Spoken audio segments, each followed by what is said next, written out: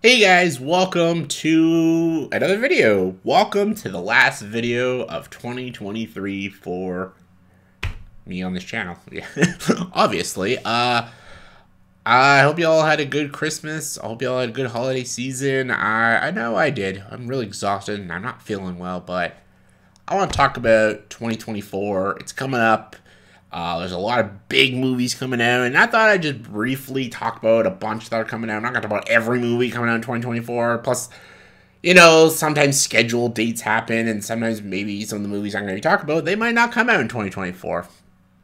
But these are the listings for 2024 films. I'm just going to run through a lot of them and just give my quick opinions if I'm excited, not excited, or just kind of meh on them. So let's just get to it. I'm just gonna, no particular order, just gonna run through a bunch. Let's talk about Deadpool 3.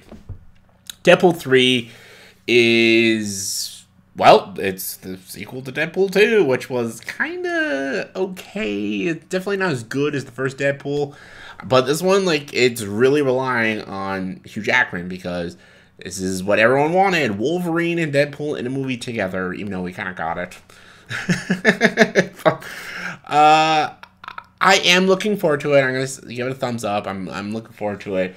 I am very cautious, though, because the breaking the fourth wall, silly comedy thing has almost kind of wore thin now because there's just other movies that have been doing it, and it's kind of getting annoying.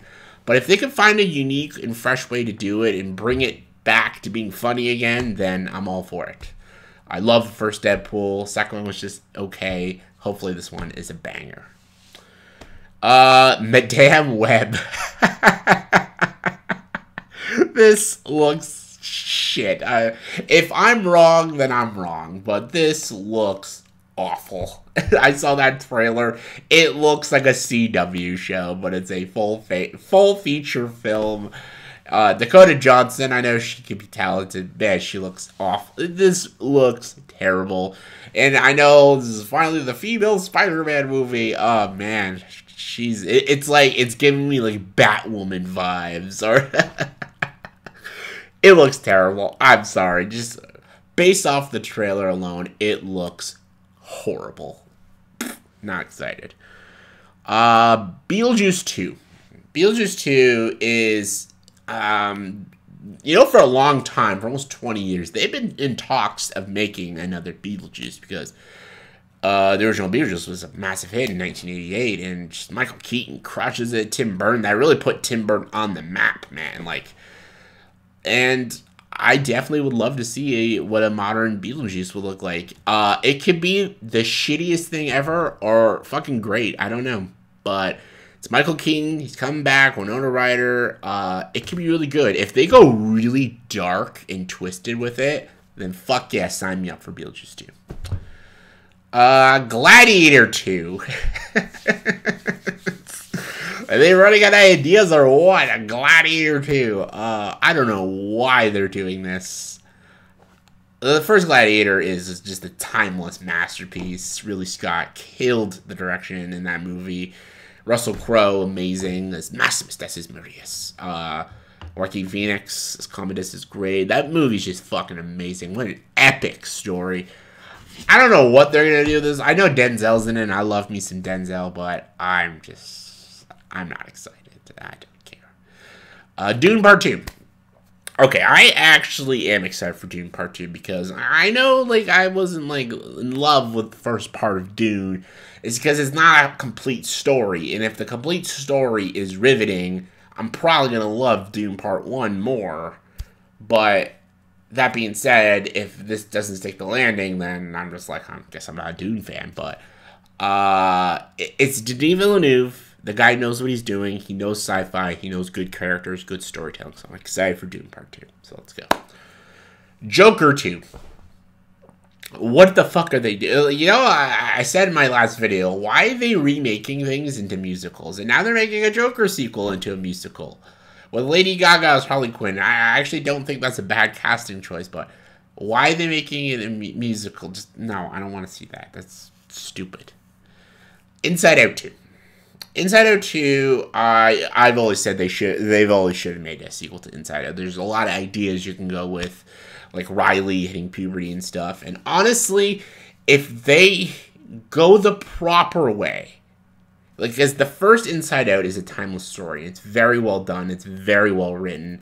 And I think Inside Out is just, it's such a good, compelling story. And if they go too modern with it, and I know Disney can't help themselves, like, you saw what they did with Turning Red. Like, if they go too pandering or too much heaviness with messaging or something, it's not going to work.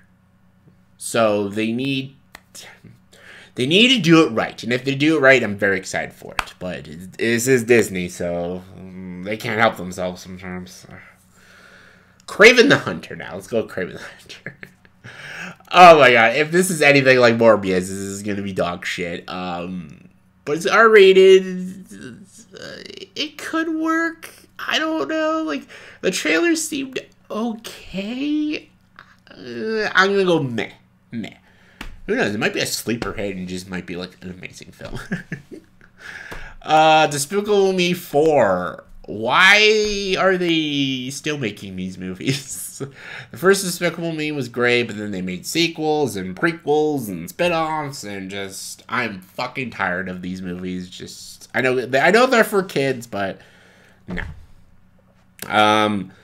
Kingdom of the Planet of the Apes. Okay, this is the first Planet of the Apes movie with no Andy Serkis as Caesar. We don't got Matt Reeves in the directing. The Planet of the Apes trilogy with Rise, Dawn, and War were just so good and such a great trilogy, and it ended so well. I don't know why they continued with the story. I know it's about Caesar's son, and we got Maurice and Bad Ape. I love those characters. There's great characters in these movies. But, like, I don't know. Are they beating a dead horse? Like, I don't know. Like, War for Planet of the Apes ended so beautifully. I'm still going to see it. I'm still going to give it a thumbs up, but I'm very cautious about that, though. Mean Girls home. Fucking, oh my god. I love Mean Girls. I love it. Mean Girls is one of the best teen high school comedies ever written. It is so funny. It's so great. Love the characters. I think Tina Fey did an amazing job with that screenplay.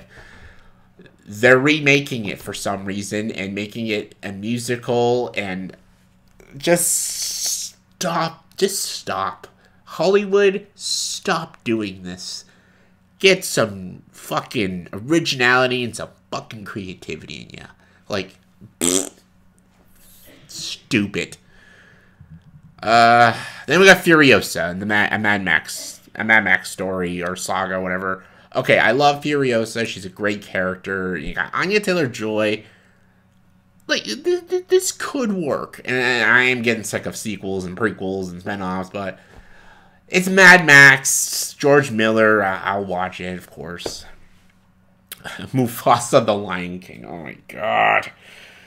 I don't want to see any more of these stupid CGI lions, and I don't care. They're like, oh, they're going to go to the backstory of Mufasa. I don't give a shit. I don't care about the backstory of Mufasa. The original animated Lion King is all we ever needed. Just stop it, Disney. Leave the good stories alone. Okay, let's talk about original story. The Fall Guy. This looks fun. I think this looks cool. A director and an action star has to actually be in a real action scenario. It looks funny, and I like the actors involved. This actually seems like a fun time. Like, I'll check that out. Then we got Wicked Part 1.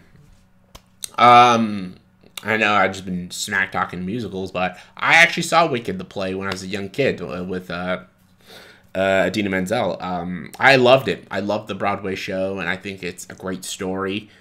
And I've always wondered if they were ever going to make a film adaptation of the Broadway show Wicked, and they are. And honestly, if it's done right, fucking right, sign me up. I think it's going to be great. We'll see, though. And then we got Sonic the Hedgehog 3.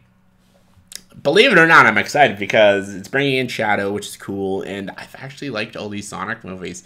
I never thought I'd like any of these stupid Sonic movies, but they've actually been shockingly good, so yeah. Let's bring on more Sonic. Oh my god, what else is there? I'm looking on here. Oh yeah, the King Kong and Godzilla movie. After Godzilla -1, I don't want to see an American Godzilla movie anymore. Just like, fuck it, they don't know how to do it. No, I'm not excited now. Then they're doing another Garfield movie, but animated. I know it's supposed to be like for kids and it's all cutesy wootsy and stuff. I'm not really excited. I don't. I was never a Garfield fan, so. Then we got a Ghostbusters sequel. What's it called? Frozen Empire. This I'm excited for. I liked Ghostbusters Afterlife. I thought that was a lot of fun, and I thought it was a good like passing of the torch without like insulting the legacy characters. You know, something Star Wars is terrible at, but I'm very curious to see where they go with the story. I really am. I really want to know what's going to happen with these characters and if they're going to bring in more of the legacy characters. But yeah, I'm excited. I'm excited for a new Ghostbusters movie. Then we got Bob Marley, One Love. This could be great. If it's anything like Bohemian Rhapsody, it's going to be shit. But I love Bob Marley. I think he's an amazing musician. Beautiful voice. And a whole biopic about him sounds great. Fucking right. Sign me up. More Strata Compton, less Bohemian Rhapsody. Thank you. Oh, yeah. They're making another Knives Out movie. Ugh. God, I'm not a fan of these like Knives Out films. They're not for me. I'm sorry. Some of the rest of these movies are just all speculation. So I'm just gonna talk about Roadhouse. It's Roadhouse. It's Doug Liman directing, starring Jake Gyllenhaal. I have like sort of a fun guilty pleasure for the original Swayze action romp that is Roadhouse, but. Jake Gyllenhaal and Doug Liman. Doug Liman's a very talented director. He can really direct and craft great action sequences. And Jake Gyllenhaal is a great actor. So, honestly, I'm excited. I'd love to see what they would do with a remake of Roadhouse. Please do not make it like the Point Break remake, though. For the love of fucking God. So, yeah, that was a bunch of 2024 films I talked about very quickly. Let me know in the comments below, what 2024 film are you the most excited to see? Let me know. Comment below, let me know. And as always, if you like this video, please subscribe to this channel and join the dark side.